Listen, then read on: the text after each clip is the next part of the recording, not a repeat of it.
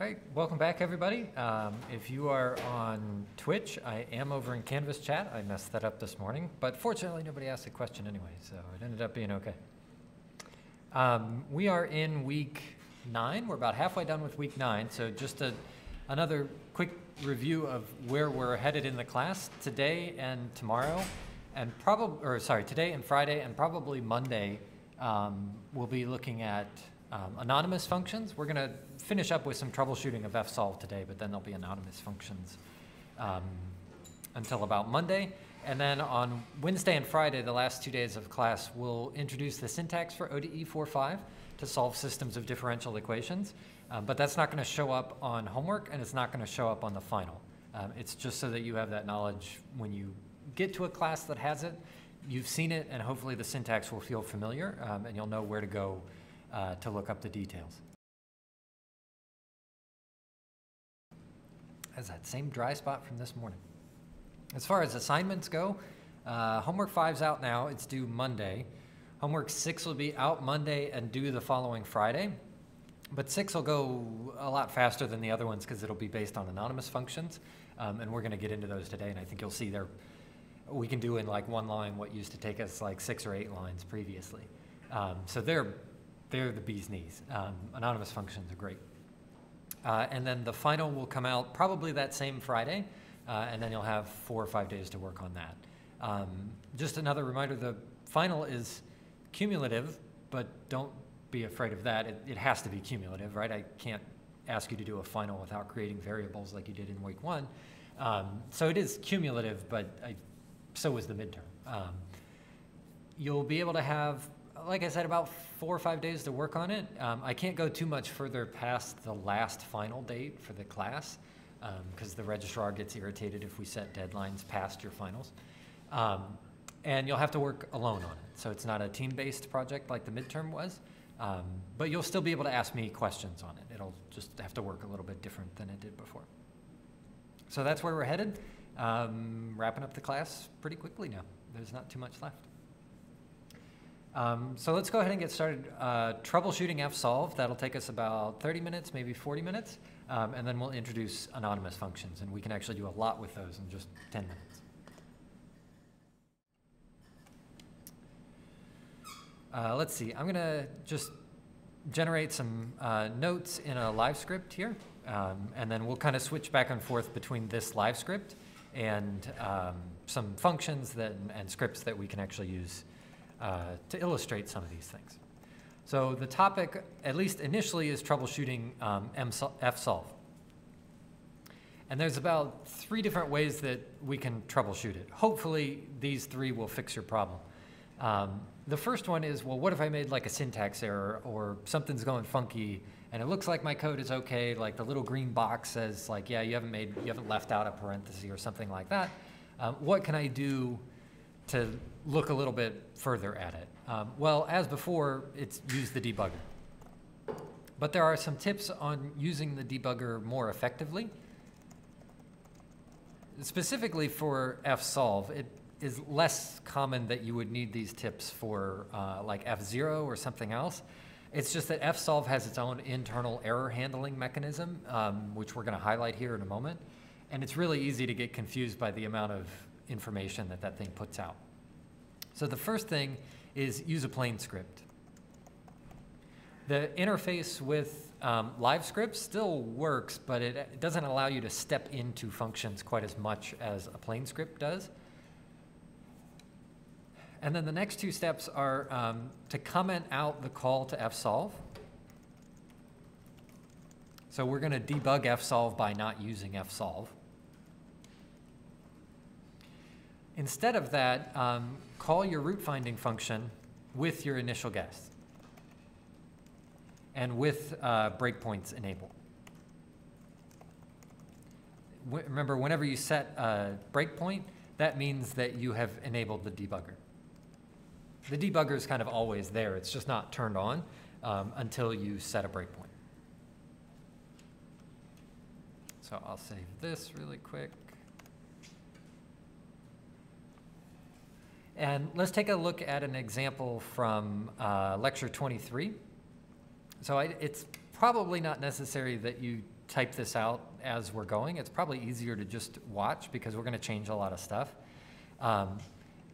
This function is currently set up correctly. So what I'm going to do is just copy this out and turn it into a script. That's our first problem. So let's just assume that we had a problem somewhere. So we'll just make it a script like this. And I'm just going to leave it as untitled.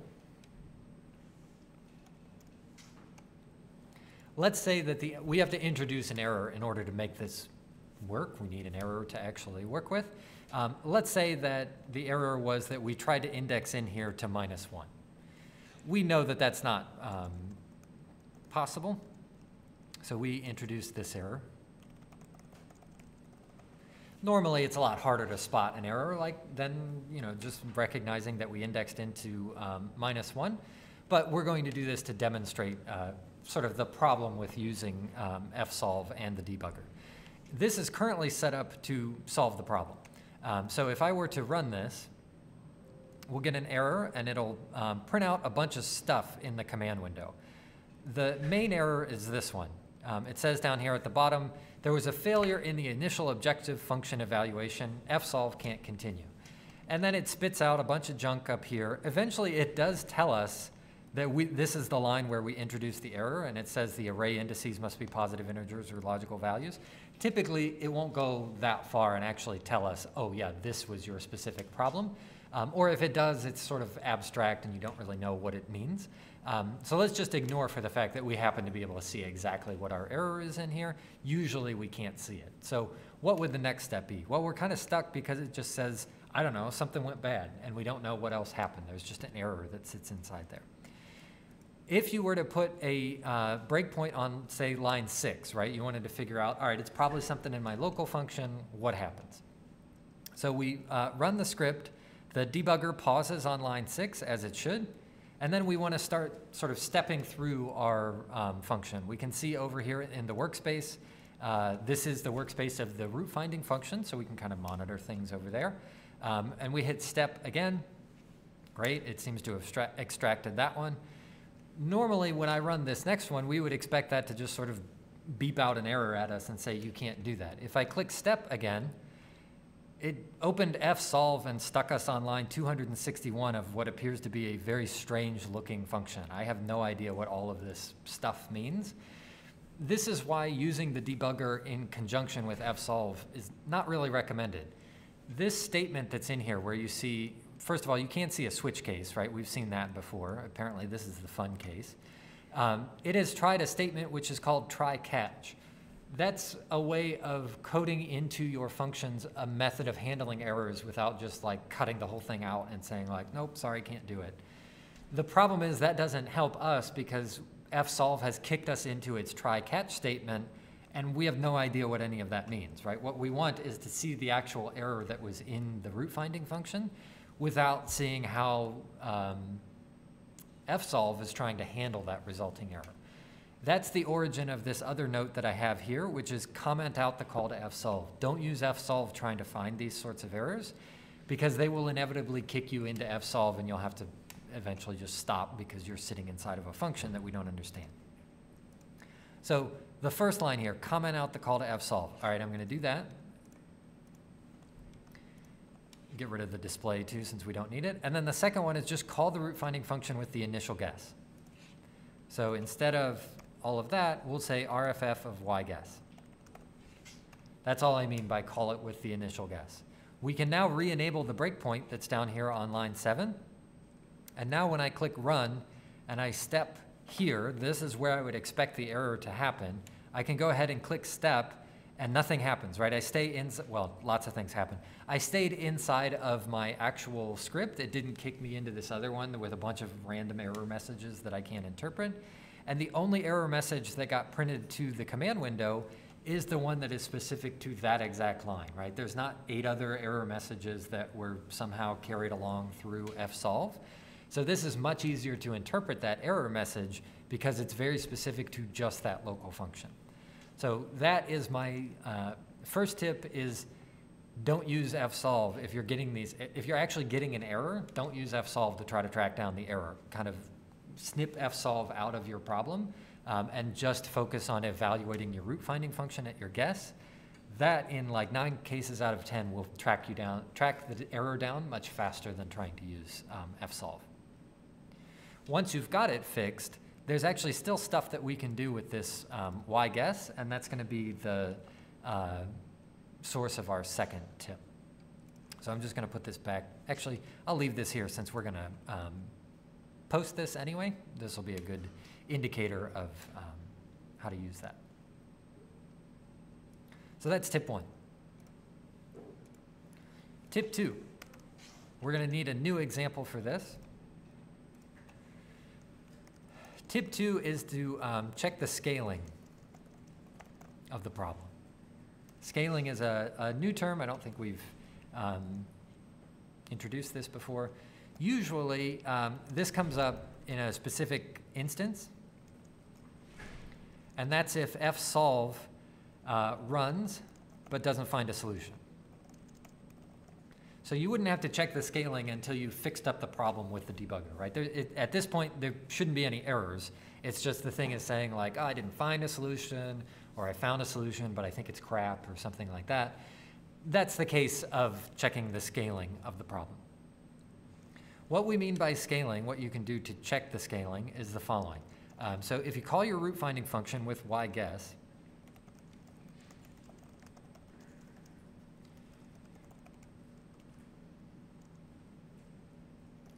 the exponents of the answer should be about the same. And we say that these are of the same scale. And I'm going to put that in bold because it's an important point. It's not that y-guess is of the same scale. It's not that I have to guess the answer is around like 5 for one variable and 6 for another variable. Those can be wildly different, right? They can be 0.01 and 55 or something like that. That's perfectly fine. What we're saying is the exponents of the answer need to be about the same. In other words, the answer of if you evaluate RFF with y-guess needs to be roughly of the same scale. If it's not, then fsolve is going to have problems, because if you think back to the Excel thing that we did where we summed up the squares of the 2 answers to the equations, what it's saying is one of those is vastly larger than the other. It's trying to set them both equal to 0, but as far as fsolve is concerned, there's one of them that is taking up all of the space. The other one is essentially near 0 all of the time, and it's only the other equation that's sort of dictating whether or not the solution is correct. So as far as fsolve is concerned, a poorly scaled problem is like having one equation but 2 unknowns, which means it's just free to pick whatever it wants. It can't figure out whether or not it's right or wrong. So let's look at an example of a poorly scaled system. And I'm going to give you a couple of minutes to code this one up. Where is it's example 2.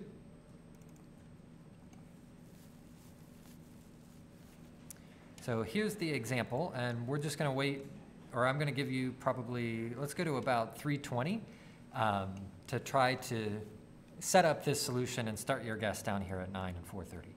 I don't expect the fsolve call to work and give you a solution at that starting guess. We're using it as an illustration, but you should be able to code this up, I would say at least partially, in the next like 5 minutes or so.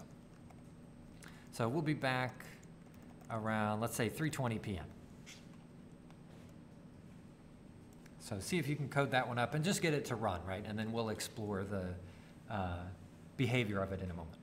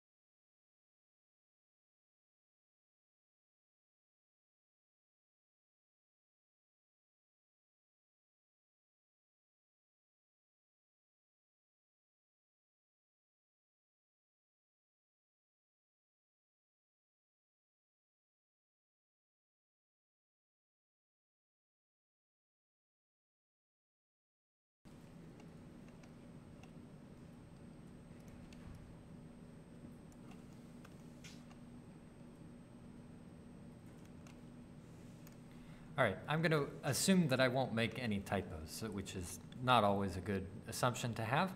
But let's start off with our standard syntax, or sort of our standard template. So we'll start with our guess up here at the top. And then remember, our call to fsolve always kind of looks the same because we just bundle all of our variables into y and then pass them to our root finding function inside of fsolve like that, and then put our guess in afterwards. At least that's our plan at the moment. And then we create our local function. So we'll say function, I'll keep calling it out, rff of y. And now we got to get our buns in order. So we'll say top bun. And the top bun is just the variables that we have. And we already picked the order up here when we said 9 and 430. That actually corresponds to NA and T. This example, by the way, comes from reaction engineering, which is why some of the numbers look as large and small as they are. So NA is our first one, so that's y of 1, and T is y of 2. Give ourselves some space and write the bottom bun. The bottom bun is the equations in root finding form. So we'll start off with out of 1, 1. That'll be our material balance. I need to zoom out a little bit so that I can see the material balance at the same time, which is kind of tough. NA, and then minus 10 times a quantity of 1 minus R. So that's equation 1 in root finding form. And then similarly out of 2, 1. This is our equation 2 in root finding form, so I'll start off on the left-hand side and say 1650 times T minus 310. And then subtract off everything on the right. So I chose here to leave the left and pull everything out of the right over onto the left, but you could have gone the other way and it would still work. So minus 335 e to the 4. That number, just for background, it's rather large. It's an enthalpy of reaction, and so it's being multiplied by R to figure out how much energy is being given off. And then we subtract off 15 e to the 3. By the way, I preferably, or tend to write 15e3 or 335e4. You could also write this as 15 times 10 to the 3. It's just a little bit more writing to do it that way. So I'm in the habit of using just E3. E3 means 10 to the 3. It's the same thing. That times 398 minus T. So this is equation 2 in root finding form. And now we got to ask whether or not, if the function only knows about NA and T, can it evaluate these two equations in root finding form? Close, it's got the NA, but it also needs an R. So we have to define an R, which comes from the equation up on the top, which is K times NA minus quantity of 10 minus NA divided by capital K, which is better, right? We've evaluated R, but now we have the unknown K and the other unknown K here, so we have to add those as well. So capital K is 1.79 e to the minus 42.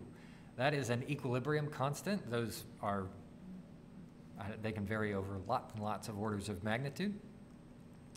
So it's a really tiny number times a potentially really big number, which is an exponential of about 40,000 divided by the temperature. This other value, the little k, is called a rate constant, 353 e to the 21. Again, those can vary by many orders of magnitude, times the exponential of, this time, minus 20,000 divided by t. That sort of stuff, remember, that comes up in the classes, right? I'm just giving you the equations here. You would never need to know why they're there. But when you see numbers like, on the one hand, e to the 21, on the other hand, e to the minus 42, it would not be unusual or unreasonable for you to say there might be a scaling problem with this system of equations, because those have a difference of, what, 63 orders of magnitude? That's a lot. We don't often encounter that kind of scale, so it would not be at all unusual to say fsolve might have some trouble with this one. We might have to help it out. So let me run this. Let's make sure first I didn't make any typos. I'm just expecting it to say, I can't solve your problem. Perfect. Solver has stopped prematurely. As far as we're concerned right now, that's a good outcome because it means I didn't make any typos, so I don't have to debug anything, right? There's no error messages or anything like that. But if we were to go over to our notes and say, I'm trying to troubleshoot fsolve, I don't need to use the debugger because there were no errors. So maybe I should check the scaling on the problem next. I'm going to call my root finding function with yGuess and take a look at the exponents of the answer. So I'm going to comment out our fsolve here, and I'm going to call RFF of yGuess.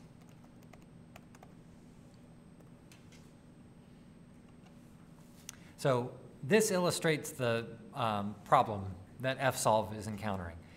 As far as it can tell, the second equation, whenever you evaluate it at that guess, has a difference compared to the first of about 9 orders of magnitude, 8 or 9 orders of magnitude. Remember, what it's trying to do is set both of these equations to 0. So as far as it can tell, that first equation is already 0. It doesn't have to change anything. It looks like 0, at least in comparison to the second one, right? The second one is like on the order of 1 billion or something like that. So no matter what it does, the first equation always looks tiny. It looks like it's already equal to 0. So what we want to do, according to this, is look at the exponents of the answer, and they should be about the same scale. A convenient way to look at the exponents is to look at the output in the variable window. So what that means is if we come over to our workspace over here and double click on whatever the answer was, right? This one is just called answer. And let's move this up here next to us. This will usually print in scientific notation. That's what we're looking for. The first few digits don't really matter. What we're really looking for is what comes after the E. In the one case, we have e to the 3, and in the other case, we have e to the 8. And that one's really closer to e to the 9 because it's 9.9 times 10 to the 8th. So it's pretty close to e to the 9. That's the origin of our problem that fsolve is struggling against, is this one is about 6 orders of magnitude bigger than the other one. So it just thinks the other one is always 0. So let's add that to our notes over here. The best case is if the exponents are within about plus or minus 1 of each other. If that's the case, it's probably not a scaling problem or a scaling issue, i.e. we would say that the problem is well scaled or scaled appropriately, whatever you want to call it. But ours are clearly not within plus or minus 1 of each other, right? One of them is about 6 orders of magnitude bigger than the other one. Otherwise, you can modify the bad equation, which is kind of your choice. Usually, though, it's either the biggest or the smallest.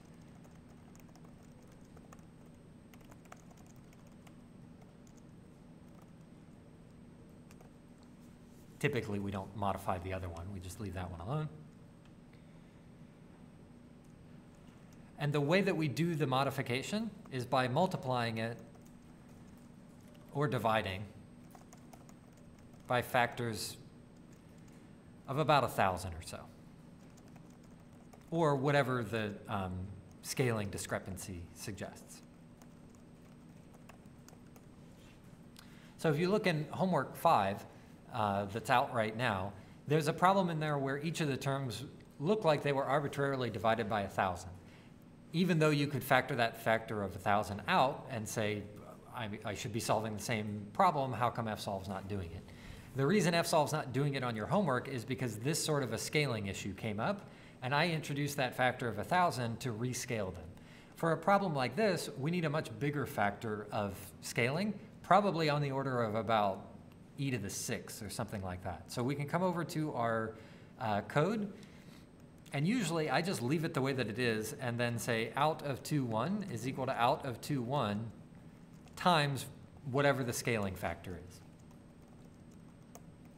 And I can make that scaling factor anything that I want. I happen to notice that they were separated by about 6 orders of magnitude. So I said, okay, scale the second one until it's about 6 orders of magnitude smaller. And that way it'll be of about the same order of magnitude as the first one. The reason that we're allowed to do this, at least there's 2 reasons. There's a mathematical reason, which is you're essentially just multiplying both sides of an equation by the same number. The left-hand side is 0, so you can multiply that by anything you want, and it's still 0. So that's how we can sort of mathematically get away with it.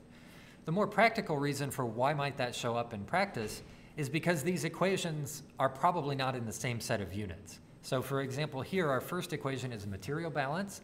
That has units of like moles per second or micromoles per hour or something like that. And you're always free to set those units to be whatever is convenient for you. Whereas the second one in this case is an energy balance, so it has a completely unrelated set of units, right? This one, for example, was like joules or something like that. So there's no reason to expect that their scales need to be similar just because we chose an arbitrary set of units. So occasionally we have to introduce this scaling factor, kind of like a change of units, just to make the units reasonable.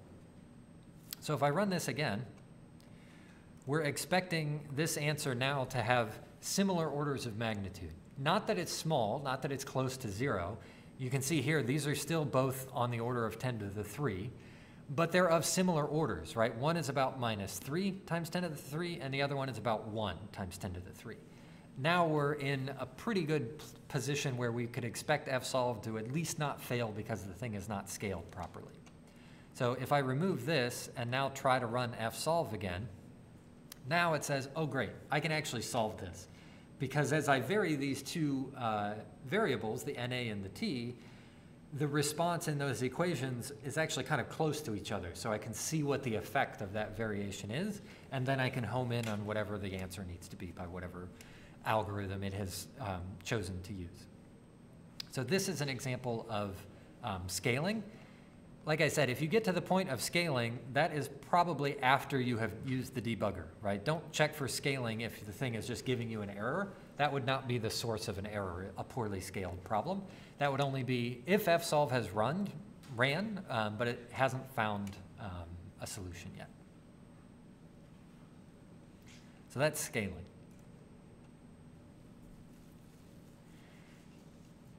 There's one more that we'll actually get to on Friday because it's helpful to have anonymous functions to help us with this.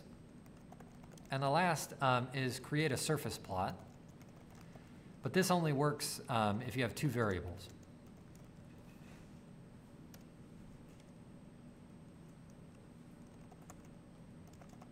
But we'll come back to this on Friday because it's nicer to do a surface plot. It's easier to construct your surface plot if you already have the ability to write anonymous functions just because it's fast. Although we can certainly write it with more local functions, it's a little bit extra work. We'll probably do it with local functions first and then show you how to do it with an anonymous function on Friday.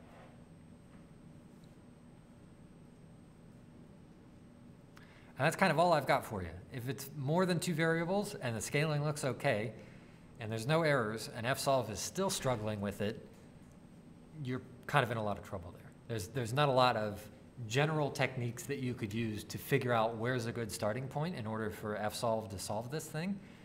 It would be very problem specific what you would do after that. So I'll pause here for a moment because we're going to change topics onto anonymous functions. Remember, I am over in Canvas chat if anybody on Twitch has any questions, but otherwise we'll just kind of hang out here for a minute to finish up any typing you might have or any questions that you have, and then we'll move on.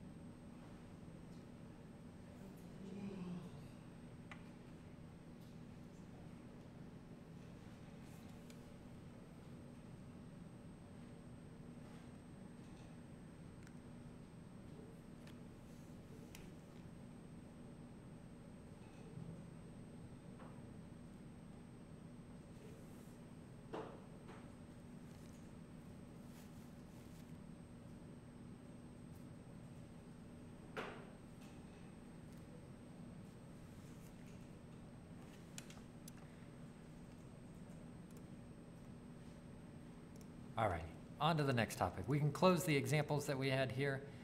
We're going to take a few notes, but we're also going to use the command window in a way that we haven't really touched on the command window too much up until now. We've mostly been writing scripts and functions. But if yours is closed, you might want to give it some space because we are going to use the command window. Two helpful commands from the command window. One you already know because we use them in scripts, which is clear. If you type clear at the command prompt, these two double arrows, the two greater than symbols, that's the command prompt. The command prompt is inside the command window. I usually use those terms interchangeably. If you type clear and look at your workspace over here, it'll just wipe the variables from your workspace. We've already done that in scripts. Another one that we haven't needed before is CLC.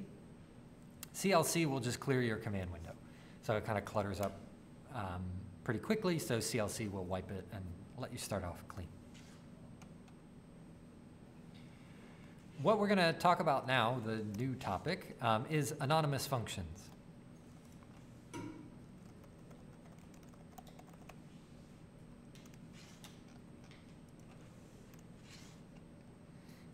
Anonymous functions are great. So the equation that we're going to start with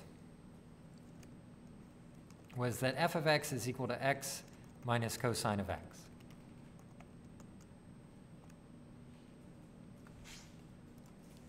All I need you to do is remember that we used that equation a while back. One of the first things that we had to do was plot that equation. And the way that we plotted that equation, we can kind of reproduce that process here at the command window without having to actually create another script. The way that we generally learned how to plot stuff previously was generate some values. So maybe we want to plot this thing from -5 to +5. So we generate x as linearly spaced from -5 to +5.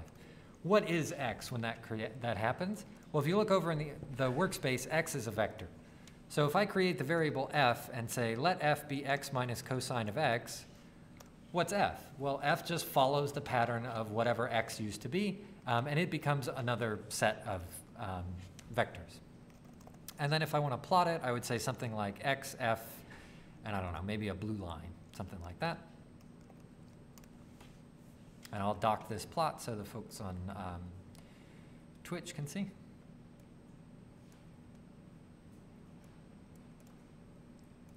So that's how we did it previously. It took a fair number of lines.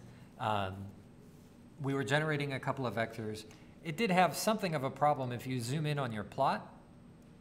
The plot is only the function was only evaluated at those data points that we gave it. Right? If I zoom in a little bit and then maybe zoom in again on like 3 of these plots, it's just straight lines connecting these, right? There is no additional data in between there. The little dots are where the function was evaluated. It didn't evaluate them in between there, which has never really been a problem because we can just add more and more data to it, but it would be nice if it could redo that. The other thing to note is the way that we access f is as though it is a vector, right? So we access it through indexing. For example, I can say f of 3. F of 3 is not actually x minus cosine of x evaluated when x is 3, right? F of 3 is saying go into the vector that I have and tell me the third element, which in this case is minus 4.8835. You could be forgiven if that was confusing, right? It's a function f. Normally when we would want to evaluate that, like in a calculator or something, we would say f of 3 and it would give us whatever f is evaluated at 3. But we've been using these as vectors, and so calling that sort of, or using that sort of syntax is different. Similarly, we can't evaluate it at non-integers. So if I try to say f of 1.5, that doesn't make any sense, right? That's trying to find the space in between the first and the second element, and it doesn't exist. Nor can I give it, of course, negative values because indexing starts at 1. There is a syntax that will allow us to use this in what's probably more familiar in a mathematical sense, and that's an anonymous function. So let's clear the workspace and clear the command window. The syntax for an anonymous function is to start with a variable. You can call it anything you want, like f or something like that. And then to use that @ symbol with the variable of choice, just like we have been in F0. As a matter of fact, F0 and fsolve are defining anonymous functions in their syntax. We've been doing this the whole time. You can pull those out and it looks kind of like this. So when you say at x, you're saying this is going to be an anonymous function and its variable is x.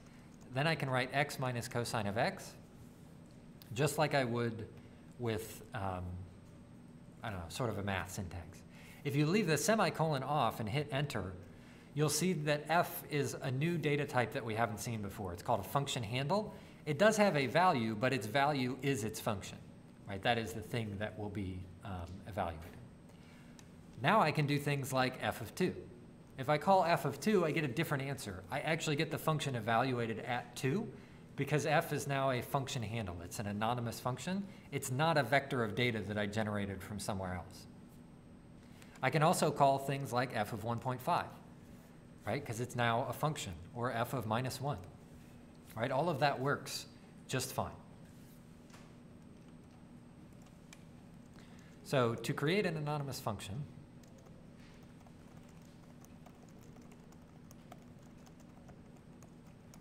the syntax for this would be f is equal to at x, and then x minus cosine of x.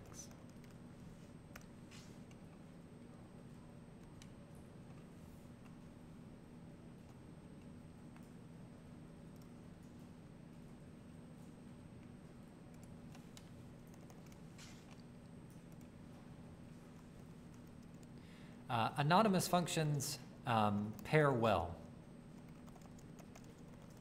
with so-called fun funds, which are functions.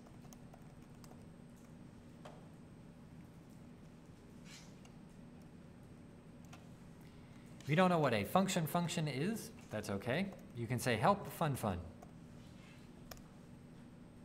And it will give you a large list of mostly unnecessary functions, at least for us, that are functions, things that will play well with anonymous functions. So a good number of them have something to do with differential equations, either ordinary or partial. There's a few more up here that are for plotting. These can be really helpful.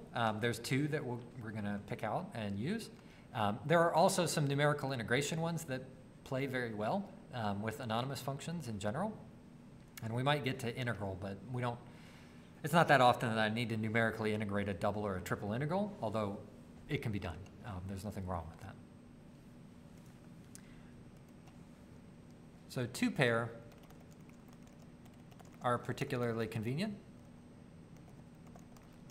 And here's what those two pairs are.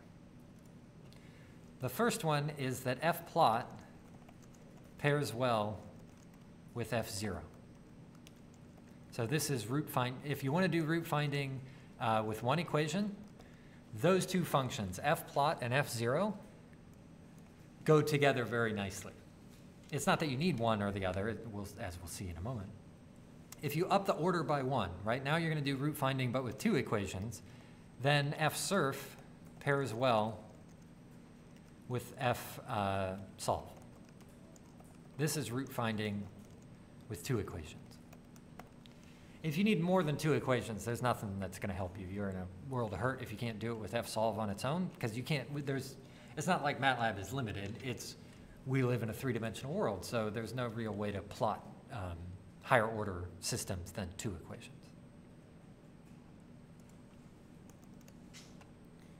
So I'm going to close that figure, clear my workspace, and let's see how we can use fplot to do things that are a lot easier than plotting things all out as vectors as we did before. So let's define our function again as an anonymous function. So x minus cosine of x. If we would like to plot that function, this is probably something that you thought, like, why doesn't MATLAB have this capability where I just give it a function and say plot it? Because there's a website that a lot of students use that'll plot functions for you. It's like Desmos, yeah, I think that's it. Where you just type in the equation and hit plot, right? It's like I want to plot it over a range. Why can't MATLAB do that? Why can't you just say plot this function? You can. That's how you tell it the function, right? You have to put that kind of stuff into the other website too. And then you say fplot f, and it plots the function for you. There's no generation of vectors. There's no worrying about whether or not the vectors are the same size.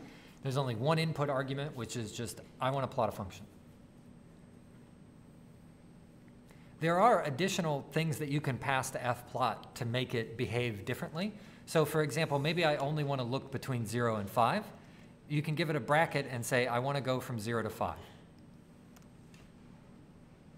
Right? And now it will plot it only from 0 to 5. You can change the line specifications the same way that you can with a regular plot call. So for example, I want blue circles with lines between them. I can do something like that.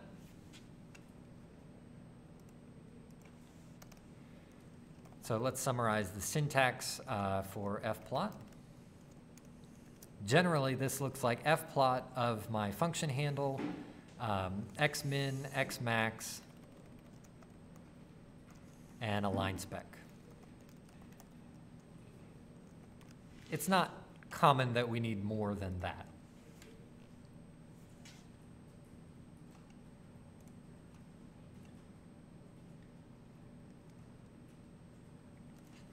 The other nice thing about fplot is it does what the regular plot couldn't. Remember, the regular plot is just drawing lines. It says, you gave me pairs of x's and y's, and I connected them by straight lines, or I put dots there.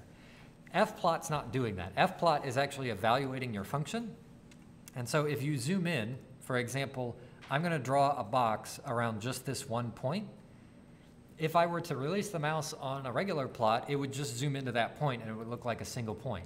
If you do it on a plot generated by fplot, it actually recalculates the entire function in the range that you wanted to zoom in on, and it can do that more or less indefinitely. So it doesn't lose any precision around areas that curve very quickly, and that can be really helpful. You can just keep zooming in, and it will continuously recalculate your function and replot it for you.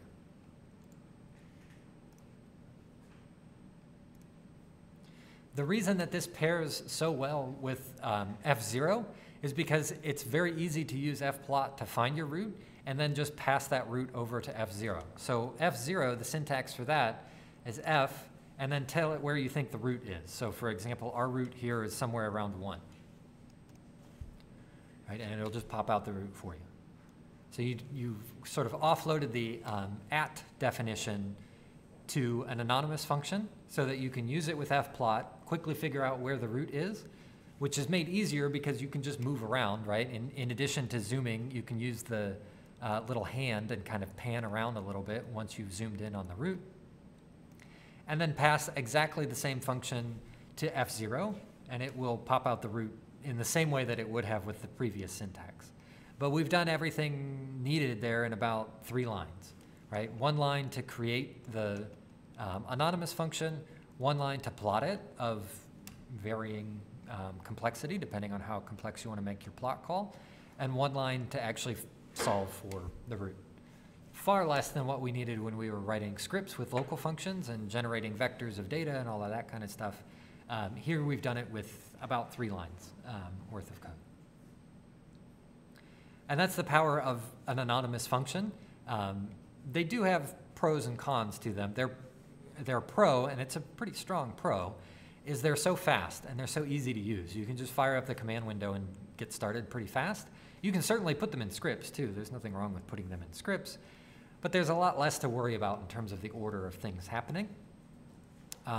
About the only 2 cons that they have that we'll get into a little bit more on Friday is A, they're a little bit more simplistic. So one of your homeworks from last time had a switch case inside of the local function.